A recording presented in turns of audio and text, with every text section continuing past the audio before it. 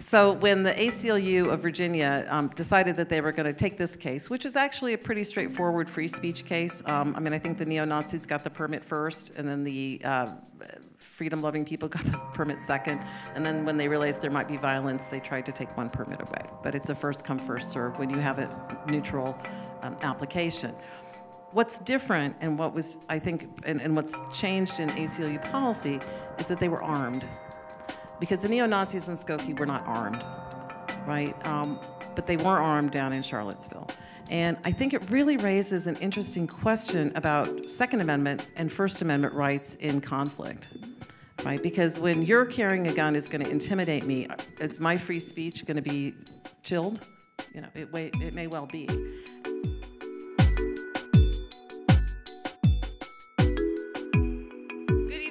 Welcome to Coolidge Corner Theater. I'm Alex Schaffner, Events Director at Brookline Booksmith. Please everyone join me in welcoming Ayelet Waldman, Michael Chabon, and Carol Rose.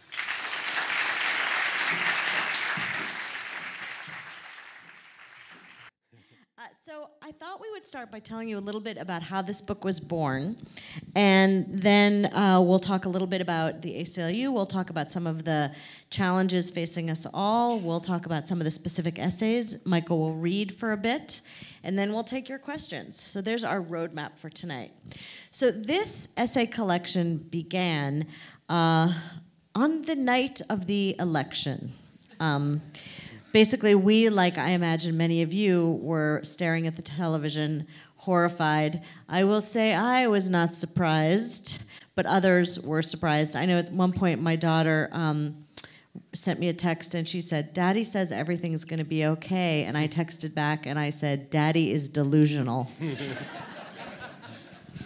So the following day, I got in touch with a friend of mine, James Essex, who works with the ACLU in New York City on the Gay and Lesbian Rights Project. And I said, James, if you ever need a couple of novelists to do whatever you're going to need to do over the next 4 to 8 years, to 20 to 30, we are here. Tell us what you need us to do. And I assumed that he would say, yeah, thanks. But he immediately got in touch with me and he said, we know what we want you to do.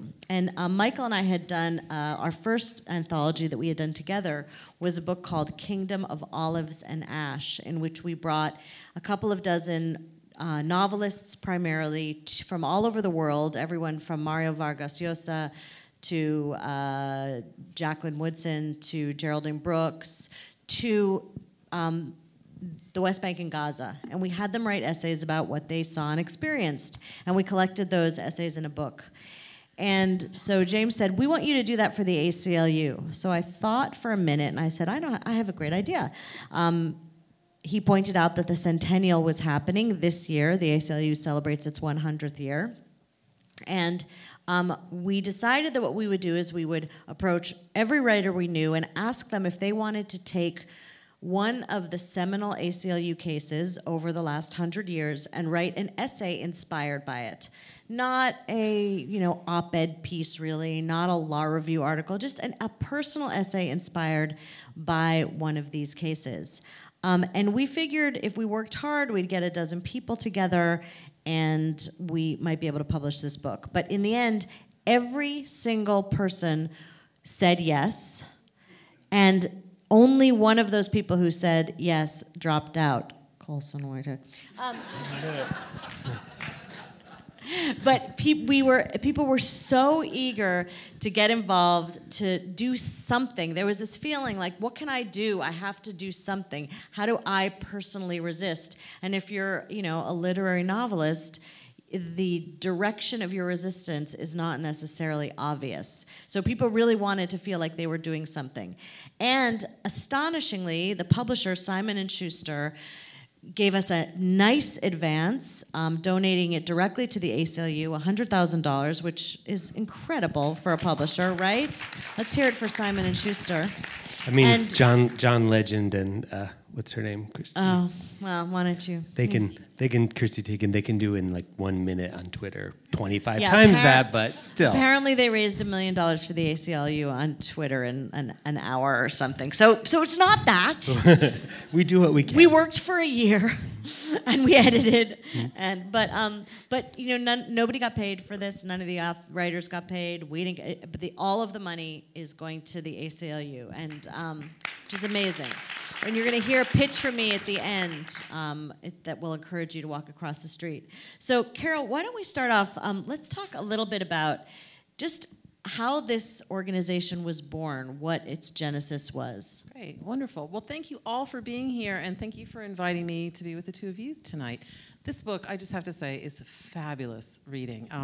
If you are fighting the winter blues or just political despair, let me just encourage you to get the book, because it's just a wonderful read, and it's the kind of book that you can go back to time and again. And it's a great way to think about these cases and to really think about the personal stories that the authors write. And the best thing, and I was saying before, is that it makes me want to go read all these authors. So, and so it'll open up your doorways, not only to the ACLU and things about the ACLU and these great cases, but about the potential authors you could go out and read, for those of you who haven't read all of them yet. Some of them I have read, but many of them I hadn't, and now I plan to. So it's a really great read, and so I'm particularly happy to be here. We're glad to have you. So the ACLU and the ACLU of Massachusetts are sharing a birthday, because we're the oldest ACLU affiliate in the country, I'm proud to say. Many good things started in, many good revolutions started in Massachusetts. And it started in the home of a woman named Margaret Shercliffe on Beacon Hill, who lived on Beacon Hill, and she pulled people together because they were really upset about a couple of things going on. There had been the Palmer raids. A. Mitchell Palmer was the Attorney General, and they had decided to go and round up immigrants and deport them and to demonize immigrants. What? That's outrageous. Sounds really familiar.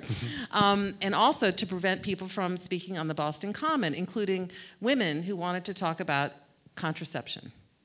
And so it was these issues that come around again and again and again. And while we've made so much progress in the last 100 years, the rights and liberties that we all too often take for granted, in fact, are hard-won, and we have to keep fighting to keep them. And we've really seen that in the last 3 years with this administration, that we cannot take for granted that the rights that we assume are ours will remain ours absent a fight and a resistance. So that's what the ACLU started out to do, and that's what the ACLU continues to do today. So one of the very early cases was this case that, you know, what we did is we assembled a timeline of cases, and we sent them out to the writers, and we said, just pick a case, first come, first served. So, for example, Alexander Heyman, a marvelous novelist from Sarajevo, right? Mm-hmm. He's married to a woman who's African American, and so he chose to write about Loving versus Virginia. And Andrew Sean Greer, who is a Pulitzer Prize-winning novelist and who's gay, chose to write about Windsor, which is the case that the Supreme Court case that established the right to gay marriage for who knows how long. And Michael, why don't you tell us why you chose your case, and then read a little bit of it, of your essay. Well, I mean, I'll just say, first of all, I think one of the things that's cool about the book and the pieces in the book is that some of them are very personal and talk about how the ruling in the case that the ACLU argued has had a direct impact on their lives in some way, and so some of them are pretty intensely personal, and others tend to take a more kind of narrative approach to the case itself, and that approach appealed to me initially, and then somebody reminded us, I think, about Morris Ernst, this lawyer, this great First Amendment lawyer, maybe one of the greatest First Amendment lawyers who ever lived, and who was an early member. It's been misreported a little bit. Sometimes it said he was a founder of the ACLU. Maybe he was not exactly a founder, but he was one of the earliest members of the ACLU. In any case, he had been involved, I knew, in the famous Ulysses decision, that the obscenity decision that allowed Ulysses, James Joyce's great novel, to be published and sold legally in the United States. And so as soon as I learned of that connection, I thought, okay, I want to tell that story. And just as an aside, the reason Michael is obsessed with James Joyce, and in fact, when one of our sons was in kindergarten, he wrote one of those poems, I don't know if you have kids, where they have the kids write about their parents in poetry form, and they give them prompts. So one of the prompts was, what is Daddy doing? And what is Daddy doing was reading. It said something like, Daddy is, and then there were things, Daddy is this, Daddy is that, and then it said, Daddy is reading Finnegan's Wake. Because Michael had been reading it for his entire life. For our kids, not mine. His entire cognitively aware years. Because he read it through, and then he read it again right after that. So as far as Abe knew, that's just what his dad did. Yeah, that was my job. So yeah, I mean, it was a topic, it was something I'd always been interested in, and I knew it, I think, best, like a lot of people who've taken a look at Ulysses, and even if you've never gotten very far in Ulysses, you don't have to get very far at all to get the Woolsey decision, because up until sometime in I think the early 90s, every edition of Ulysses published in the United States included right up front the actual written decision by the judge, Judge Woolsey, in the case. And it's a really beautiful piece of prose writing in its own right. It's about 2 pages long, or 3 pages, and every time I read Ulysses, I read the decision first, because there it is, and also I remember from the last time I read it that I enjoyed it. So I had this regard for Judge Woolsey in particular, and I'm going to read you just the last 2 pages of my piece, and it's no spoilers. You know, that the judge ruled correctly, and the book was published and has been legal ever since. Ulysses is one of my favorite books. I adore it. And like generations of the book's admirers, from the day Judge Woolsey issued his elegantly written ruling that Ulysses was not obscene, and therefore could legally be admitted to, and soon after published in, the United States, a decision afterward upheld by the U.S. Court of Appeals for the Second Circuit. I have always been grateful to the judge for his sagacity, his principled reasoning, and his evident good taste in books. Every time I sit down to reread Ulysses, I begin with Judge Woolsey's ruling, included right up front in every U.S. edition of the novel until the mid-1980s. And every time say a silent thank you to that wise jurist for his integral role in bringing Ulysses to American readers like me. Having looked into the story of United States versus Ulysses, however, I now see that my gratitude has been somewhat misplaced. With no disrespect to Judge Woolsey, whose charming acknowledgement that the book does have its dirty parts. Quote, this is a quote from the judge, his ruling, "It must always be remembered that Joyce's locale was Celtic and his season spring." Makes me smile every time. We owe the Ulysses decision less to the judge in the case than to counsel for the defense. What an incredible feat of lawyering. Morris Ernst exercised every bit of craft, persuasion, and influence he could bring to bear, from intervening in the writing of the Tariff Act to buttressing the case with plaudits from highbrow critics and small-town librarians, to manipulating the court calendar and playing on the sympathy of his opposing counsel. Even the inclusion of Woolsey's ruling at the head of the edition Random House published in 1934 was a legal strategy conceived by Ernst as a hedge against future attempts to prosecute the book. Knowing Woolsey, understanding both his sensitivity and discernment and his literary interests, Ernst played him like a violin. By presenting Ulysses, packaging it might be a more accurate characterization. In a dense apparatus of erudite debate and critical theorizing, Ernst had not just made it impossible for the judge to avoid considering an alleged dirty book as a work of literature, he had also issued a subtle challenge to Woolsey's amour-propre as a literary man. The moment Woolsey accepted the book's status as literature, Ernst had the judge where he wanted him. By definition, a work of literature could not be obscene, could not be pornographic, could not corrupt and deprave, could never be intended to arouse a reader, even if certain passages in said work dealt with sexual activity and bodily functions in plain, even vulgar terms. Otherwise, a reader like Judge Woolsey and those two mysterious friends mentioned in the ruling, in fact, fellow members of the Century Club, whose opinions as literary assessors he said he had sought, would be forced to acknowledge having found edification and truth and beauty in a pornographic book, or else sexual arousal in a masterpiece, both of which conclusions Ernst encouraged Woolsey to find were absurd, though at least one subsequent reader, crawling into the lascivious thoughts and the warm bed of soft, round, fragrant Molly Bloom at the novel's end, has found the line less bright between edification and arousal. When we celebrate the American Civil Liberties Union that Morris Ernst helped to found, we tend, rightly I'm sure, to focus on injustices confronted, rights upheld, principles established, victims vindicated.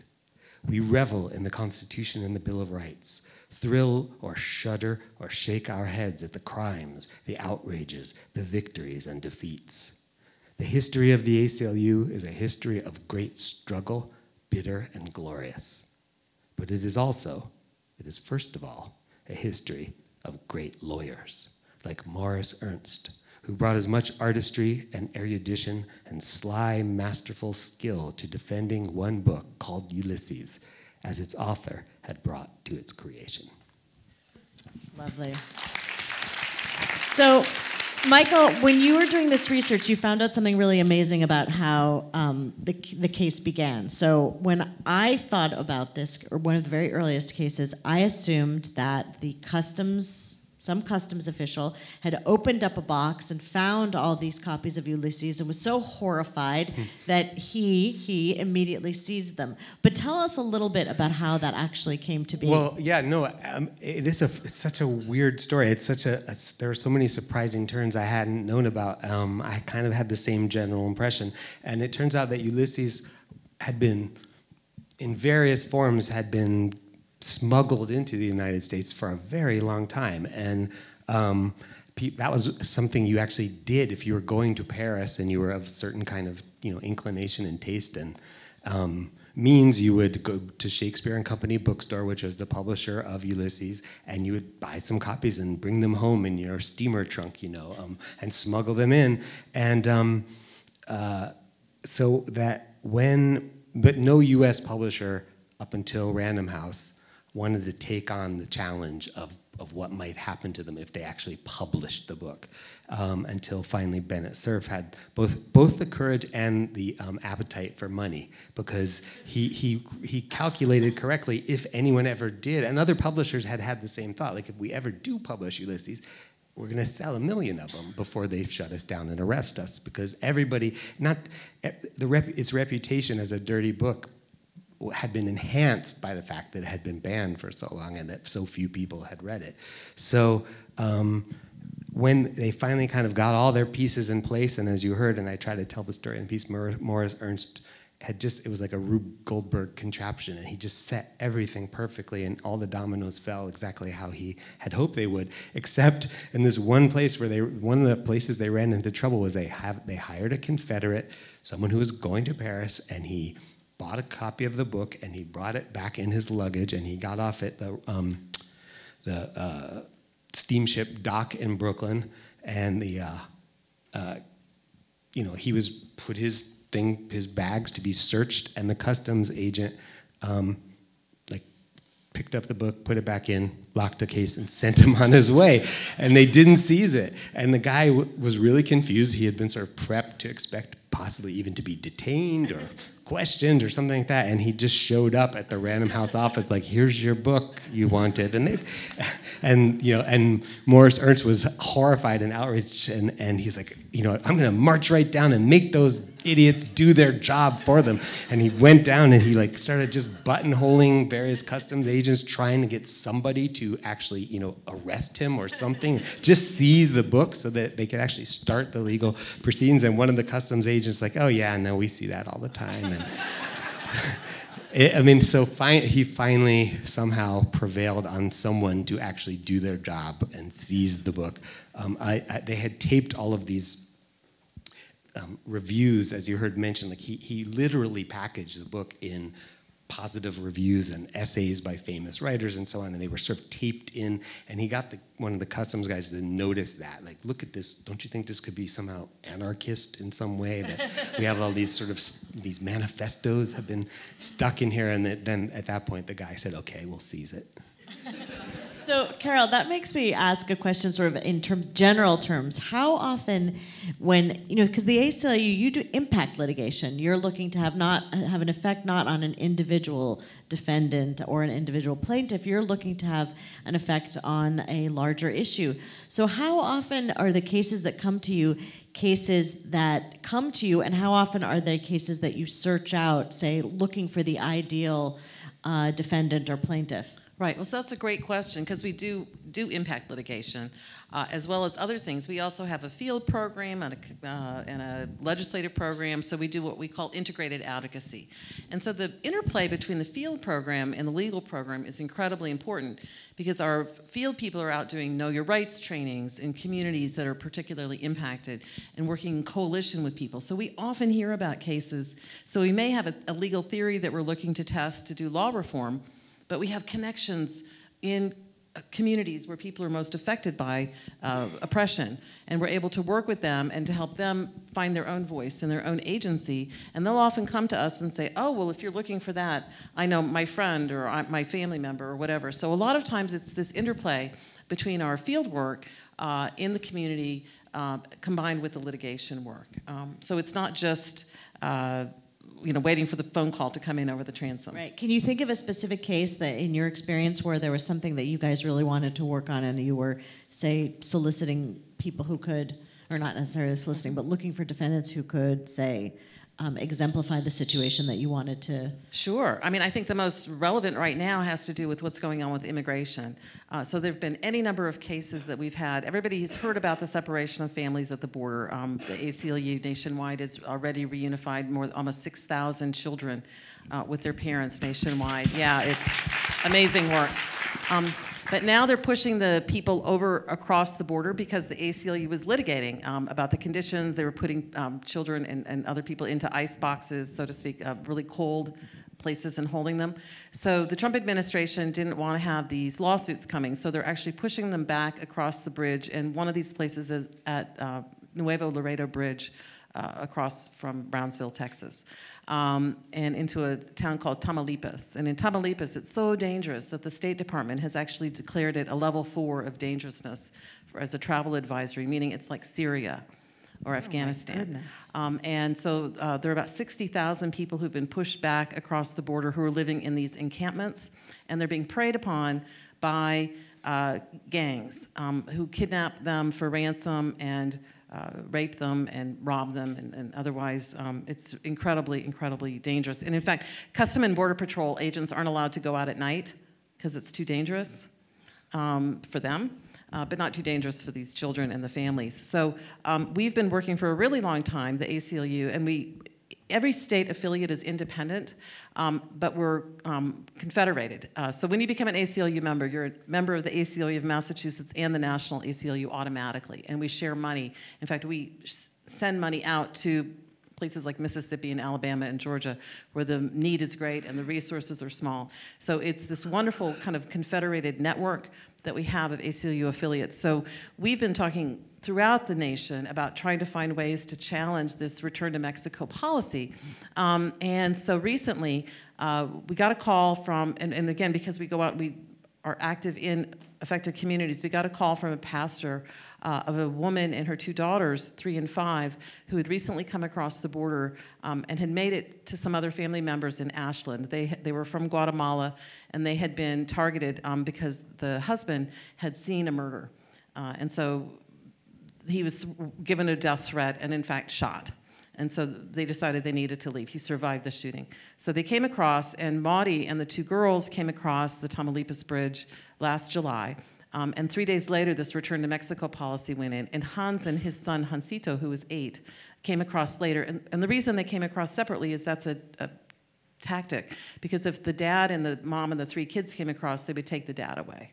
And so they were trying to make sure the whole family got across the border. But Hans and Hansito were not allowed. across the border. And they presented themselves legally for asylum. These are asylum seekers, right, from death threats.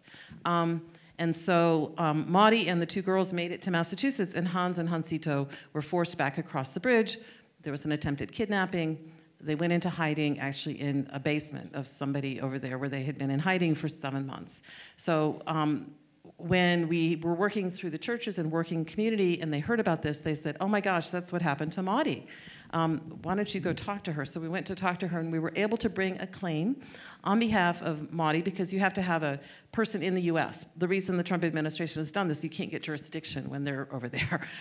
We were able to bring a lawsuit, and I'm really pleased to say that last Thursday, Hans and Hansito arrived at Logan Airport. Oh my God. Wow. Yeah, and so we had this amazing reunion. It was just amazing and amazingly remarkable. And what was among the many things that were great about this, I mean, mostly that we got this family reunified, but a lot of immigration lawyers showed up. The word suddenly got out, and all these people who weren't in the case showed up, like people who were doing the day in and day out immigration work, not impact litigation. And I was like, what are they doing here? And one of them said to me, oh, we lose day in and day out. Let us come when we win. Let us be a part of this. And I was like, open up the doors, let them in. Yeah, absolutely.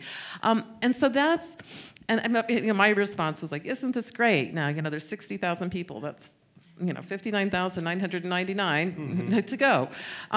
So our work continues. It's not like we're done, but the cases arise that way because we have a really wonderful network of affiliates across the country where we talk to each other, we work together, and we have this integrated advocacy where the lawyers are working with the field people together to try to craft a broader approach than what we've traditionally had, we can't just go to the courts and we're going to win anymore.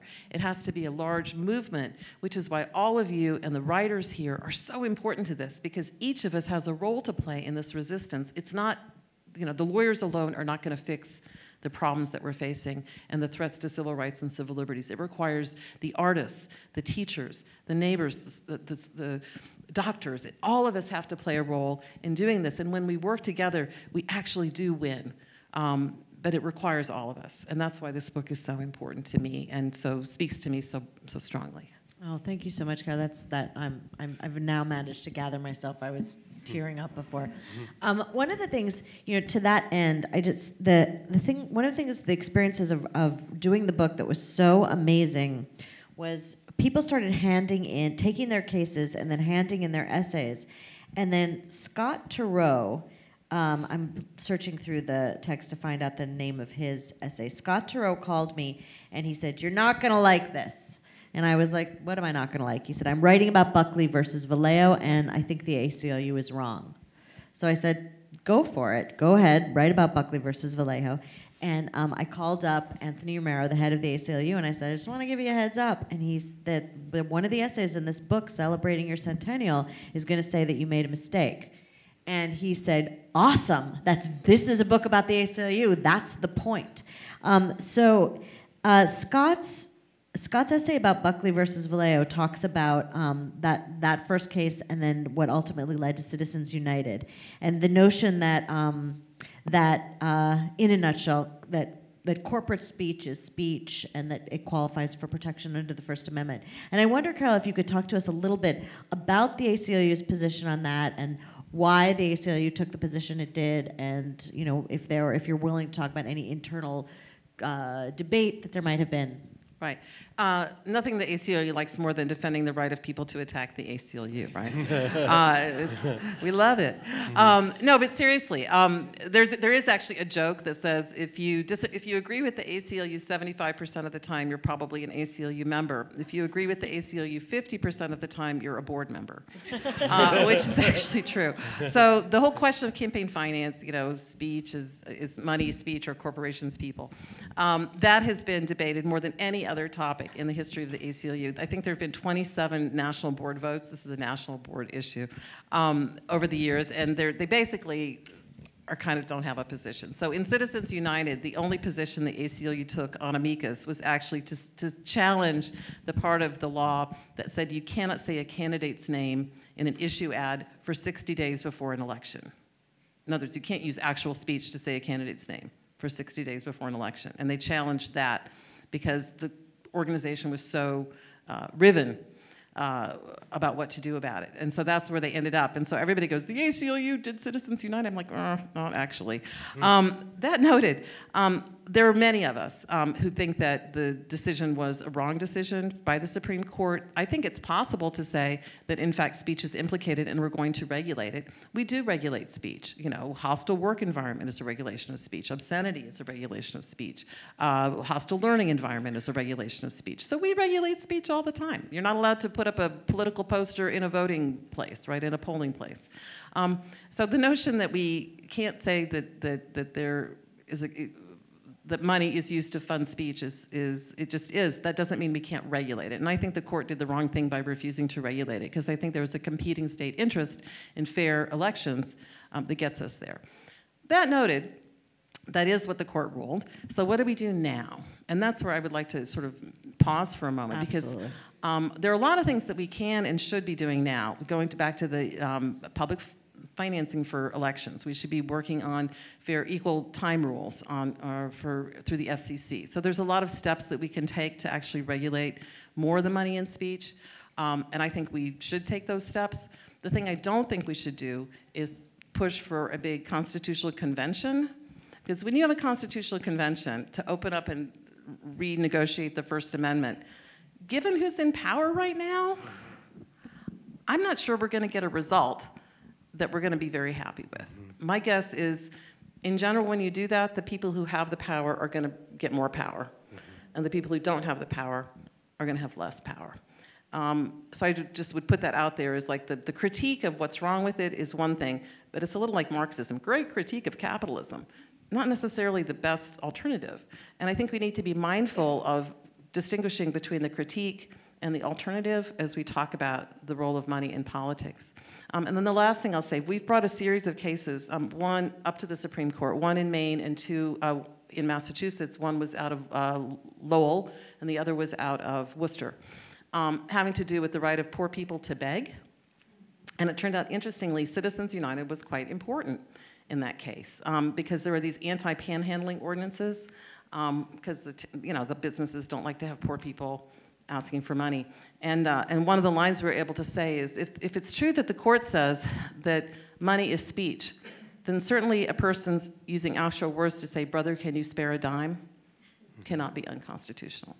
And so, we're working within the current jurisprudence of that. I think it can, and I think it will change. But in the meantime, I think it's about finding ways in the courts to bring other cases that begin to chip away at the worst impact while moving into the regulatory framework through the FCC to get some regulations to try to make sure that it doesn't dominate. And the last thing I would just say is, I think the real pernicious part of money in politics isn't just in elections. I think it's throughout, as we're seeing now with the current kleptocracy that we have. But I think if you look at people like Liz Warren and Bernie Sanders and others, you're seeing that there are ways to rise up and to do small crowd sourcing as a way to still make yourself relevant as a politician. So that also gives me hope that despite an opinion that I personally may not agree with, there are leaders who are rising up and people behind them who are rising up to try to overcome the bad decision by the court. That's great. So one of the, when I was trying to think when we were putting this book together, the first time I ever heard of the ACLU, my parents were members for as long as and yours too, right, Michael? Mm-hmm. But the first ACLU case I ever heard of, or situation I ever heard of, was Skokie. And it was Nazis marching in Skokie. And a predominantly Jewish suburb of Chicago. Exactly. And I remember, how many of you remember that from, so that's really this notion of, and that's how I learned about free speech, because it seemed to me incomprehensible as a little girl that it would be, that it was, things were either good or bad, right? That it could be good for Nazis to be allowed to march. And surely the good guys would be saying that the Nazis can't march. And when my parents, when my father specifically explained to me what free speech meant and why, and there was that old, I may not agree with you, but I will defend to the end of my life your right to say blah, blah, blah, however that goes. That it was very difficult for a child to understand, but once I understood it, I feel like it shaped everything I think about the United States Constitution. Same. It was the same for me too. Like that was the moment when I first understood how hard democracy is. Like that it comes up against these things that common sense would seem to say are wrong, but there's a deeper, more important principle at work that can be very hard to understand sometimes. Absolutely. And there's a great essay by a young novelist named Moriel Rothman-Zecher in the book. It's called On Jews, Blacks, the KKK, Ohio, and Freedom of Speech. And he's one of the terrific writers in the book, one of the lesser known writers, but he was just named one of the 5 National Book Association's 5 under 35 novelists to watch. And this is one of my very favorite essays in the book. But I wanted to ask you, so is there a difference, or what is the difference, if there is one, between what was happening in Skokie back then and what happened in Charlottesville, or we're seeing now? Like, do you see a distinction between those two movements and the kinds of protests and what's the ACLU's approach? Has it changed? Is it the same? Right. That kind of thing. Yeah, I mean, our approach has changed and the world has changed.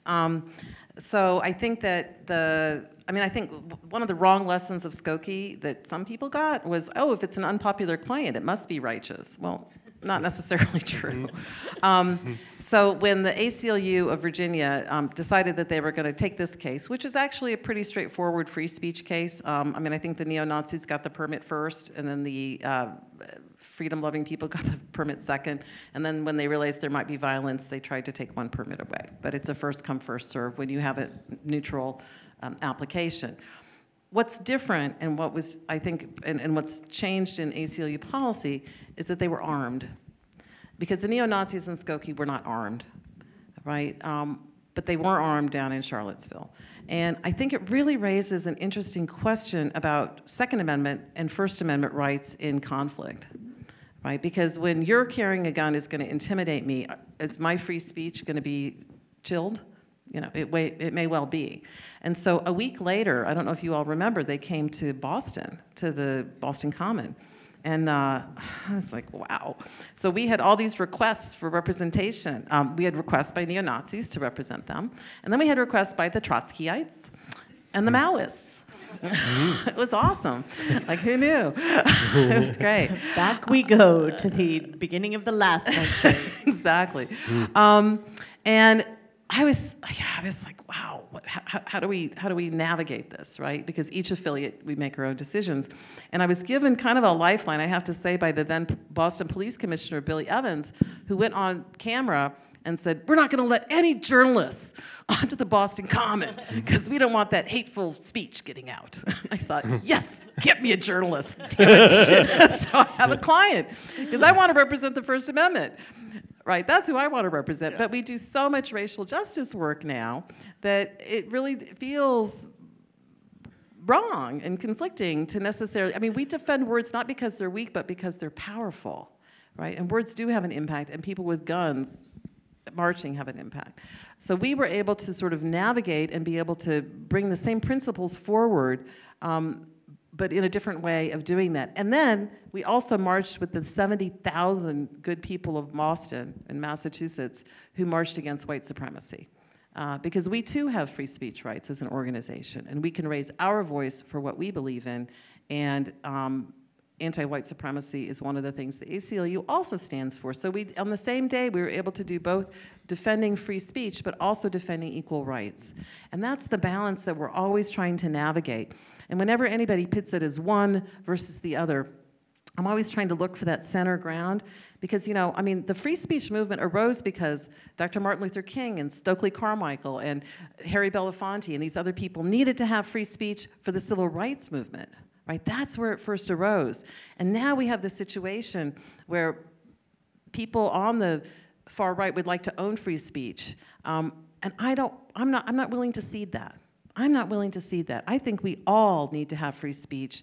And because if you begin to cede that the power to decide what speech is allowed versus what isn't, and you cede that to the government, then in this government, it's going to be going to the powerful and the historically, people who have power and the privileged. It's not going to go to the people whose rights are oppressed or the underprivileged. So the defense of free speech is, I think, we need to defend it in such a way that we enhance equal rights and we enhance the voices of the traditionally oppressed rather than the other way around. But on each individual case, how we navigate that, that's the challenge, and that's the work that we have to do as a society and certainly as the ACLU. Well, that seems like a great note to turn it over to questions. So thank you all. And Alex, you'll let me know when it's the last question. And so who would like to begin? Yes, right up there. Thank you. Just following up on your point about navigating free speech, can you speak a little bit about how the ACLU's views on Facebook's position, apparently supporting Facebook's position, constitutes this kind of navigating of First Amendment that you were talking about? Did everybody hear that, or do you need me to repeat the question? So he's asking, he's asking about the ACLU's position on whether or not Facebook should monitor ads. I'm going to be really honest with you. I don't know why that is their position, so I don't want to pretend or defend it, because I don't actually know the answer to that question.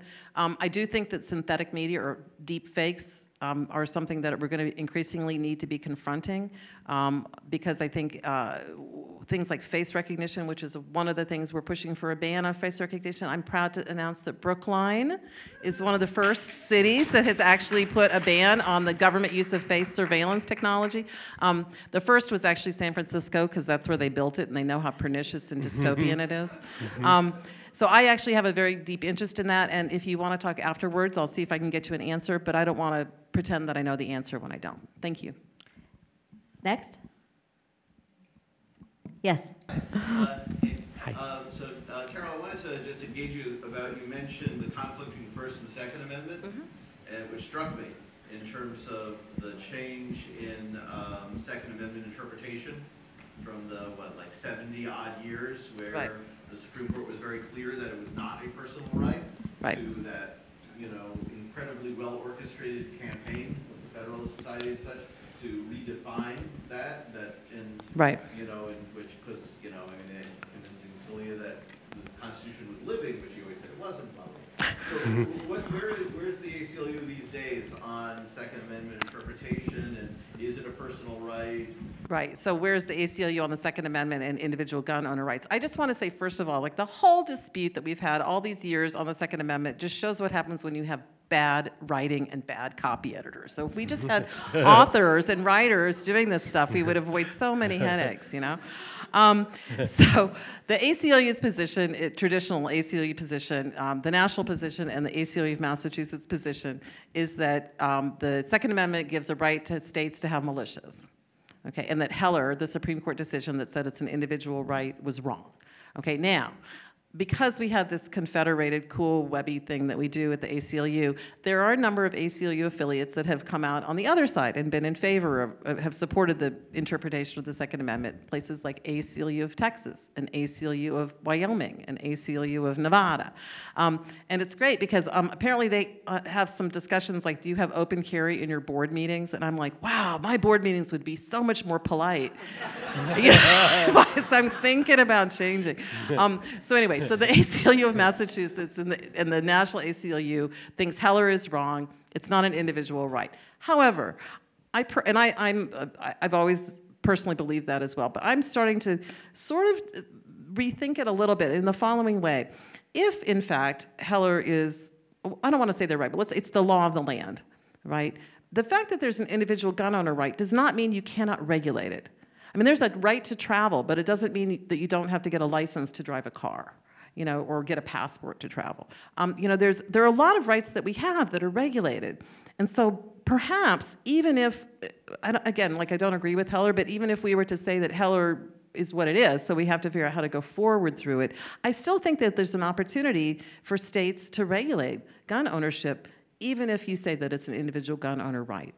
And in that sense, I think the NRA just has it wrong. It's not a free-for-all. We do, we say we have free speech. We regulate speech all the time. So all of these rights that we have, the fact that you have a right doesn't mean it's not regulated. Maybe, and I started thinking about it during the whole legalized marijuana debate that we were having here, and we kept calling it tax and regulate. Like if it's legal, you can tax and regulate it. Well, you know, if it's an individual gun owner right, you can tax and regulate it. Amen. Yes, in the back. I'm just curious how the ACLU kind of manages different competing priorities, because there are so many different things that could be a case. Is that something that happens at the affiliate level, or is that kind of national? How do you choose? Great question. So it's both. Again, I don't work for the national ACLU, so my organization, my statewide organization, goes through its own process, and we have, you know, a process orientation. So we say things like, is there a political opportunity? Does it meet all of our goals? You know, sort of, we go through a process of setting goals. It was cute. The first time I did priority setting with my staff, they came up with 38 priorities. 38 priorities. And then they said, let's just say tikkun, just heal the world. And I was like, no, that is not priority setting. So we do that. But we also, the national does it as well, and other states do it. And then what we do is we have strategy sessions where we talk together and we try to align our strategies, because if we can align our strategies, we're going to be way more powerful. And so I like to think of it as voluntary cooperation across the states, and it really works really well. But we have a process that we go through, and it's hard. I mean, it's a great question because it's not simple. And in particular, when rights are in conflict are the times that it's hard. But I'm always looking for that dialectic. Over there? Yes. Michael, you said you've been reading Finnegan's Wake your whole life? No, I was reading, she said I was reading it for our then 5-year-old son's whole life. It was for his whole life. I was going to ask, did you ever figure out what is going on? Yes? Do you have any tips for me? Yes, it can be summed up in a single sentence, but I won't do that for you, but it can be.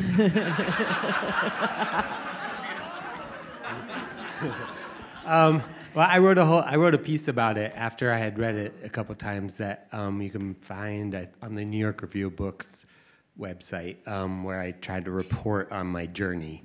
You know, it's not, I having read it twice, I may not ever read it again. But whereas with Ulysses, I know I'll go back to that.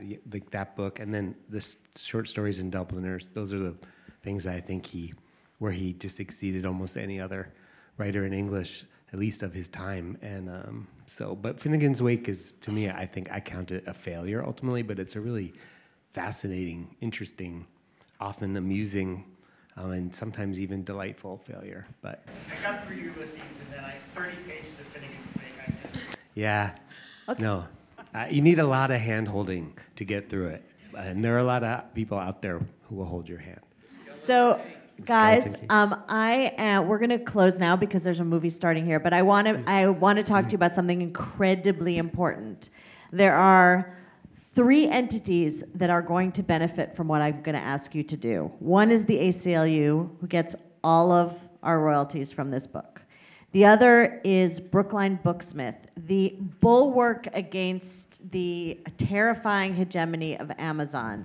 I cannot tell you, as someone who, absolutely, what always happens in independent bookstores is people come in and they get the benefit of the brilliant booksellers and they ask for their recommendations and then they order the books from Amazon on their phone. Not okay. We need institutions like Brookline Booksmith.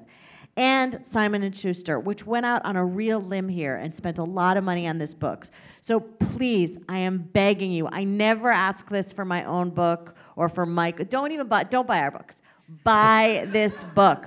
Buy 2, please. We need it to do well for all of these organizations. Yes, it's exactly. One for you and one for your sweetie. Exactly. All right, thank you guys so much, and we'll see you across the way. Thank you. Thanks very much.